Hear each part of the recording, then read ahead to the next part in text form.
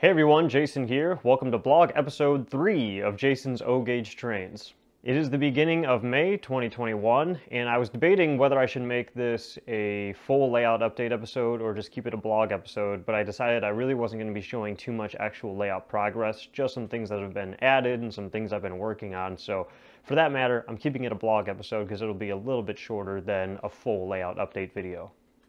The first thing I want to do is thank everybody who joined the live stream a couple weeks ago. I had my second ever live stream to celebrate hitting 7,000 subscribers. It was a lot of fun. I think over 200 people at one point were watching the stream. I gave a few items away, answered a bunch of questions, and ran some trains, and overall it was just a lot of fun. It went a lot better than the first live stream I did, but after rewatching it, I noticed that there was definitely still some room for improvement, mainly with the audio. So you might have noticed that in this episode I do have a little lapel mic attached to my shirt. I went ahead and got a wireless mic made by Rode, which is a pretty nice brand of wireless mic. I decided to go for something higher quality right off the bat, considering how many videos I make and the fact that I want to do more live streams in the near future.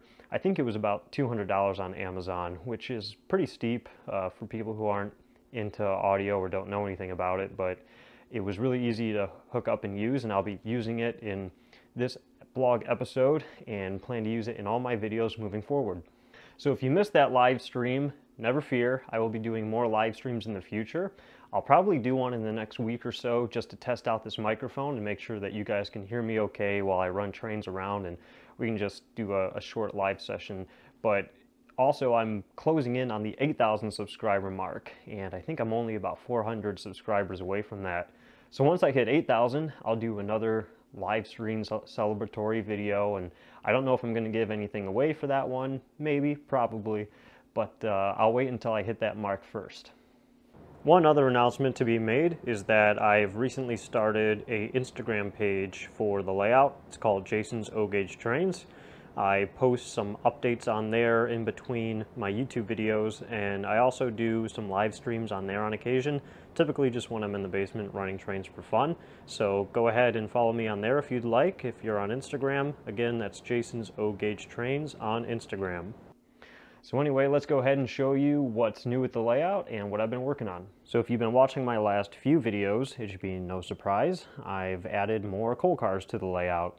I added the final 2-pack of Burlington Northern Santa Fe coal cars that you see in front of you here, and I've also added 4 Burlington Northern coal cars. So I think that brings the grand total on the layout to 30 coal cars right now. There's a couple still at the old layout in Ohio that I have to bring up here, and there's still more that I have to pick up at Stockyard Express. Kind of ashamed how many coal cars I've bought lately, but I'm going to be able to have a Burlington Northern coal train, UP, BNSF, or Norfolk Southern coal car train when this is all said and done. And if you follow any of the Facebook groups, you will have seen I had a bit of a mishap this past week where one of the old coal cars I had, actually the knuckle came open and I wasn't paying attention and the train rear-ended itself. It was the 3rd car in the train, so it ended up having rear-ending like the entire coal car train. And as you can see in the pictures, it was quite the mess, almost kind of a prototypical scene. And I got really lucky here that one of the coal cars didn't fall through the access hole and onto the ground, but hey, that's what happens. It was one of the really old coal cars that I had. I just glued the knuckle shut and nothing was damaged, everything was fine, and life goes on. But that's just what happens sometimes when you're running long trains and you look away for a second. If you're not paying attention, trains do derail. And so I just had to laugh because, you know, these things happen and people always make comments like, oh, your trains run so smoothly and how do you have such great operations? And I'm like, well, because everything you see is edited on my computer, and when I'm running the trains for fun, these kind of things happen, but thought you guys would enjoy seeing that. 2 random things that I guess are worth mentioning that I didn't capture in my last layout update. One is that I filled up this shelf with MTH reel tracks. I bought some track off of a seller on Facebook to have some track on every single one of these shelves that extends end to end. I won't do that for every one of my shelves, and you might be wondering, why is it MTH Real Tracks? Well, I had a bunch left over from an old layout, so it just kind of made sense that I would use that track rather than throw it out or sell it. And you can get MTH Real Tracks at a pretty cheap price right now, so I found a bunch of straight sections for sale, went ahead and bought them, and now I have some track to set all my trains on for this shelf. Also, I finally bought a dehumidifier for basements, at least up here in Michigan. Especially during the summer months, it can get pretty humid down here, and it's good to have a dehumidifier to keep moisture out of the basement. Will help anything down here from, rusting or aging or getting any kind of mold or mildew on it. Helps protect the trains. So if your trains are in a basement and you get pretty high humidity in the summer, definitely recommend a dehumidifier.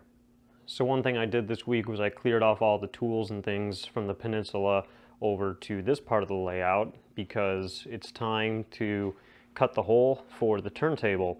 So the turntable is in that box. It's a Millhouse River Studio turntable. I believe it's the 34-inch, which is the largest one that they make.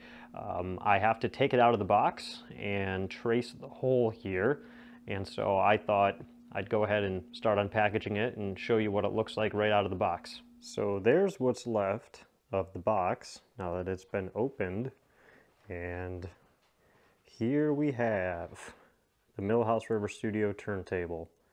Obviously I knew this thing would be big, but now that the dish is actually sitting on the peninsula, wow, this thing is huge. So here's obviously the pit itself. All of the gearing and all of the actual mechanical bits are underneath. And included with the kit, well, you get a free t-shirt, and then these are all the detail parts that I'll assemble later once it's actually in place. The switch panel to control it is in this bag, and then a complete instruction manual. So what I'm going to have to do next is remove the bridge and flip this whole thing upside down so I can trace the circle of where it's going to go. That's going to be very critical. I'm going to have to move this around a few times and try to figure out where's the perfect spot for this so that there's room for trains to actually be parked on the whisker tracks. It'll likely be moved over a bit to the left because the whisker tracks will be on the right. So this is pretty cool. This is what my main focus is going to be on for the layout in these next few weeks.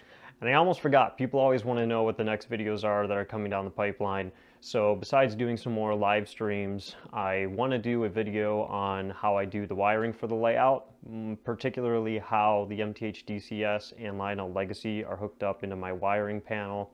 So I'll be working on one of those videos soon. I also still want to do a review of the MTH Premier Restoration Big Boy. There's already some reviews of that on YouTube, but I still wanted to make one anyway, because who doesn't like seeing footage of a big boy? I mean, they're one of the coolest engines made in this hobby. And besides that, I'm just going to be working hard down here so I can hopefully do more layout updates of actual progress being made, but that's what's coming down the pipeline. I hope you enjoyed that quick little update. Feel free to ask your questions in the comments below. Always do my best to answer them. And again, there will be some more live streams coming up. I'll probably try to do one every month or so, but keep an eye out on those videos. I usually try to announce at least a day or two ahead of time before I do one. So anyway, thank you so much for watching. See you next time.